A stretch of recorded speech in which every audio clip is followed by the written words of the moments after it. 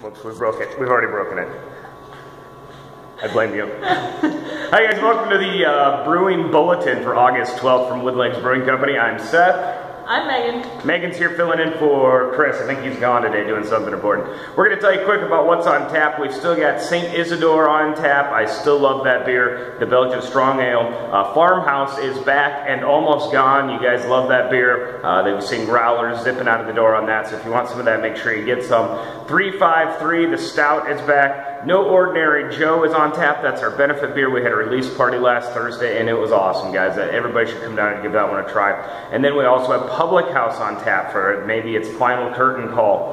The Farmhouse in 353 will actually be at the Wings and Brew Festival on Saturday. So come on out on Saturday. Barnyard Cadets coming up in Wild Hair.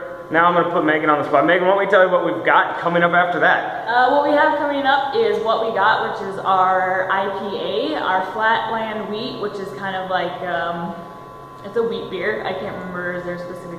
We call it our Flatland Wheat because we believe it is an upper Midwest wheat beer. Yeah. Whole bunch of wheat, but it's still brewed with American ale yeast. Then we have our a very special cream ale. Which one is that? That's the one we can't quite announce the name of yet, but we've got a double batch of it. But don't worry, that we'll probably get that one in a video here pretty soon, but it's already brewing away. And then we have the Honest Engine Oil. The Honest Engine Oil. We brewed that for Honest Engine, the punk band in Aberdeen. That's a release party coming up next month. So that's a smoky, dark stout. You remember we didn't talk about that last week. That one kind of snuck into the schedule.